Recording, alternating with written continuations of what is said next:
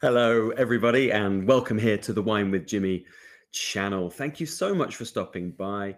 This is a channel that is designed to help those of you that want to learn more about the world of wine, the wonderful world of wine. So if you're specifically interested in a topic such as Spanish sparkling wine, like this video, you'll find it very interesting.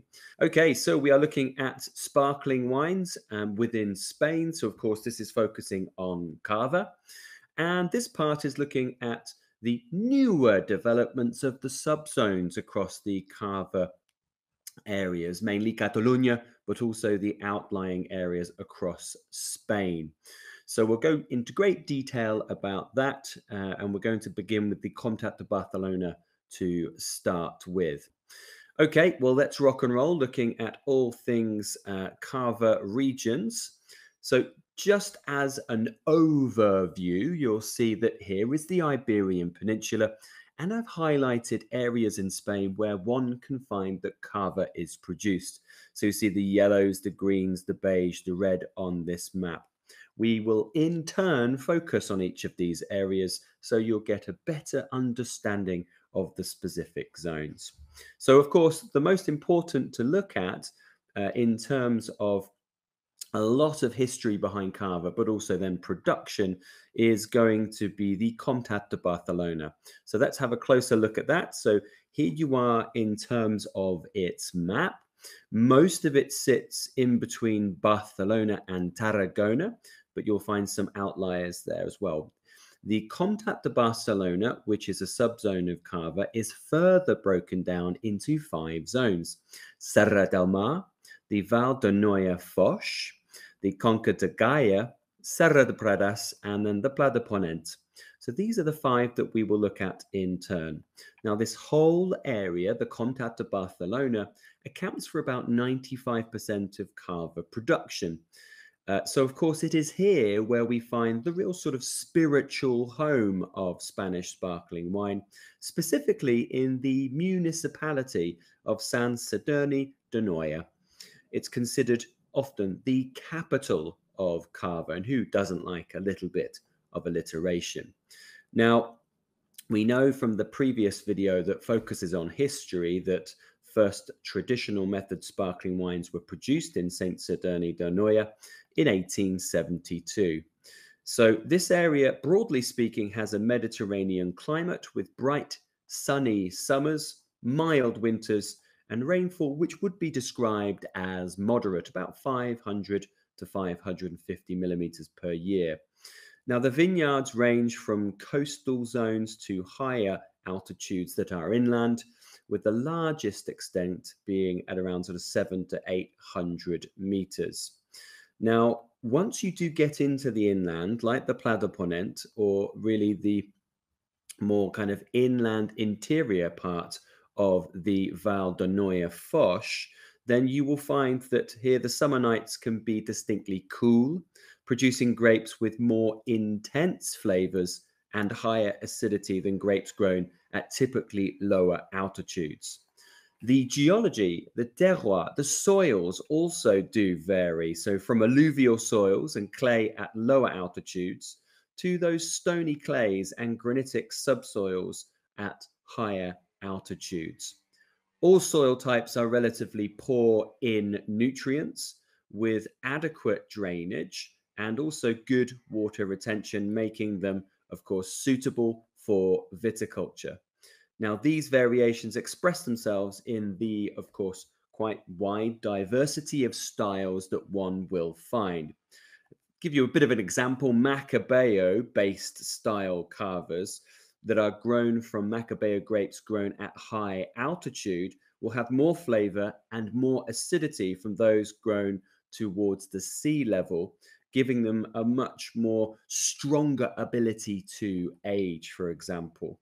And of course, we don't just stick to one area. There is a real great template to blend across the subzones as well. So let's focus down. Let's drill down into each of the subzones of the Comtat de Barcelona. First of all, the Serra de Mar. Of course, you've got really the mountains of the sea here. So this is close to the Mediterranean Sea, of course, experiencing a Mediterranean climate. And it's just around 15 kilometers to the north of the capital city here of Barcelona. So this is really a lovely, unique and natural landscape in the middle of these wonderful rolling mountains and hills, with beautiful views of the city of Barcelona as well. Here's another picture for you. So the subzone itself is protected in winter from the cold northern winds by the Serrada de Marina that you'll see there on the picture. The vine cultivation is based on these real sort of sandy permeable soils, which are called saulo, that you'll see on the slide as well. Now, these are really good at drainage. They're easy to work with. They're not very calcareous, so they're lower on their calcium carbonate content, but they do find that you get good acidities from these styles. The Charello grape variety is certainly the predominant variety in this subzone, and it sometimes is referred to as Panza Blanca. The largest and most important is next, and this is the Val d'Anoia Foch, which is this green outline on your map. So this is formed by a broad valley located between two mountain ranges. That's the coastal mountains of the Massif de Garraf and the pre-coastal mountain range, parallel and just a few kilometers inland from the Mediterranean coast. Now, it's situated between Barcelona and Tarragona, as you can see on your map. And the open valley slopes, slopes very gently down from the impressive rocky mass of the Montserrat that you see there in the background of your picture, all the way to the sea. We have a multitude of mounds and small hills shaped by the drainage basins of the rivers Anoia and the Foch. Of course, that's where the etymology of the subzone comes from, the Val d'Anoia Foch. So the two rivers here in play.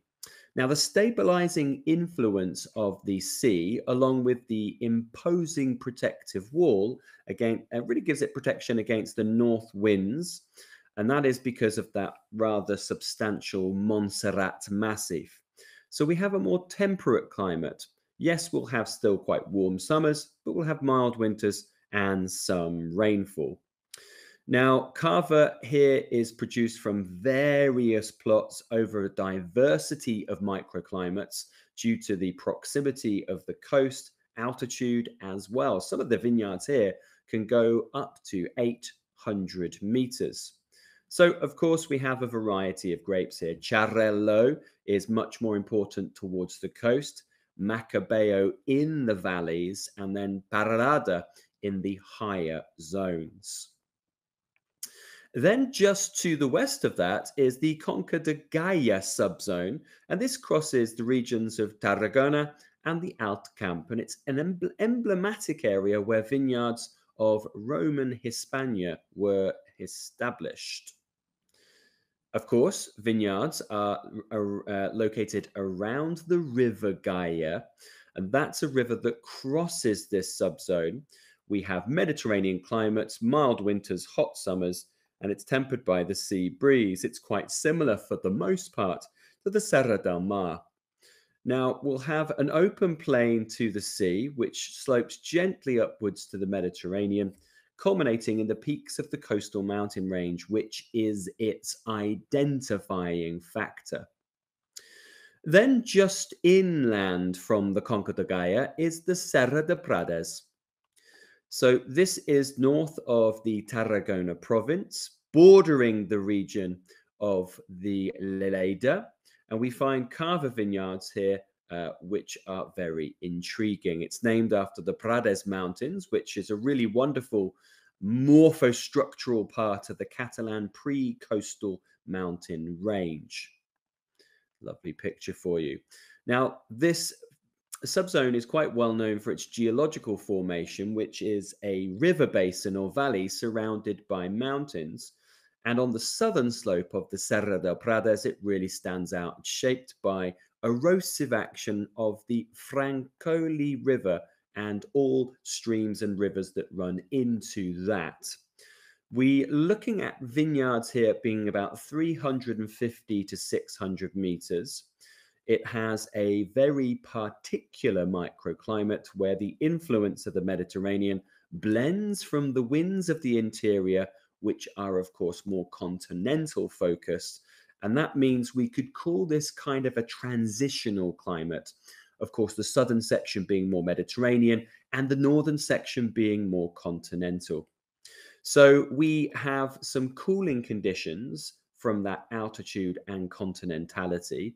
So therefore, we often find white grapes which are well suited to cold zones. However, the real sort of standout local grape variety here is the native Trepat variety. It's a red grape variety that produces really kind of floral, fruity, slightly herbaceous wines. And often they are claimed to be quite distinctive in their nature. The last one of the Comtat de Barcelona is the Pla de Ponent. Now, this is the innermost subzone of this whole region, sometimes called the Earth of Ponent, so the Terra de Ponent as well. So the inland climate here, which is more continental as it's away from the Mediterranean, has long hours of sunlight and a real high level of diurnal difference. The vineyards are located roughly around 200 to 400 meters, and the landscape's kind of quite gentle with some undulations. So that is the Comtat de Barcelona complete. We are now going to move more to the west, and when we pick up the Ebro River and head to its source in the Cantabrian mountain range, we'll find the Ebro Valley area for Cava, which is split into two parts. You'll see those just here, two subzones of Alt Ebro and the Val di Chietho down in the southern section. So we're going to look at both of those areas. We are very much in a continental climate here, which tends to be sort of warm to hot and, of course, quite bitterly cold winters. The Alto Ebro is the first that we will look at. This is the Upper Ebro, located in the western sector of the Ebro Valley. It's a wide territory framed by mountain ranges. Of course, if you have done your Rioja revision, you'll know that this is very much the Cantabrian mountain is the defining topographical feature to the north, and the Sierra de Demanda is the defining topographical feature to the south. And this is what we find in the middle. So it is the Alt Ebro zone. It's a rather transitional climate. We would say that we have continental with some Atlantic influence, and vineyards are found roughly at an altitude of around 600 meters.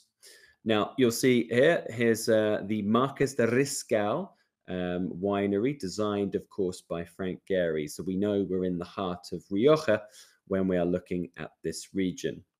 Then, as we come down the Ebro Valley, heading past the end of the Rioja zone, where Alfaro is situated, we come towards Zaragoza, and this is the Aragonese area.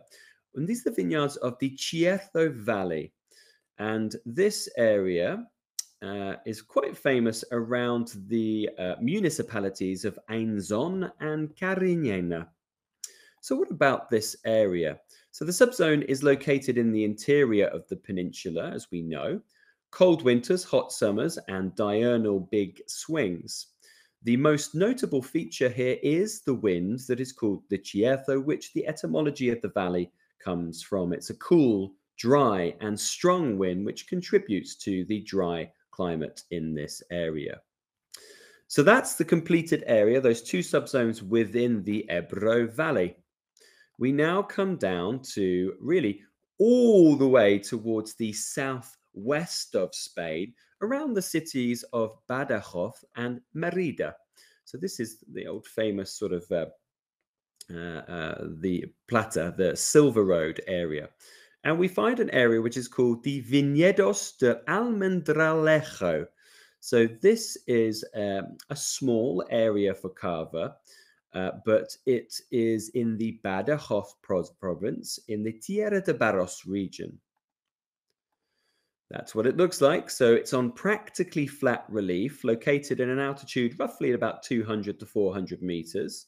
And the vineyards enjoy a fairly dry climate, mild winters, and high temperatures in summer, often exacerbated by the action of a warm wind known locally as the Solano, often linked to the Azores High anticyclone, which affects this area. And then finally, the area that currently has no name. It is just often widely referred to as the Levant Zone or the Eastern Highlands in the municipality of Requena. You might know the DO of Utwell Requena, which is famous for Bobal. So this is located in the interior of the Valencia province, and it lies between the Mediterranean Sea and the Castilian Meseta, constituting a small inland plateau located between 600 and 900 meters in altitude. Its rounded shape is delimited to the south by a great sweep of the river Cabriel, and then also by the north, the Iberian series or Sierras of the Molon. So you've got a real sort of dry Mediterranean climate, which leads towards a bit of continentality. And that's due to the altitudes here, which can reach fairly high, as mentioned earlier. We're about 70 clicks from the Mediterranean Sea. Big diurnal differences are found here as well. So there you are. That is a view of all the subzones of the Cava region, spanning from the Comtat de Barcelona, the Ebro Valley, and also down towards the southwest and the Levant zone as well. Please let me know if you have any comments and questions. What do you think they should call the Levant zone, which sits on that border between the Castilian Meseta and Valencia? What should be its name? Answers on a postcard, please. Please do join me for the next video, which we look at the key grape varieties in Cava. This video, along with 4, 5, 6, and 7, are available only to those of you that subscribe to my e-learning portal over at www.winewithjimmy.com. I've been Jimmy Smith. Until next time, ciao for now. Goodbye.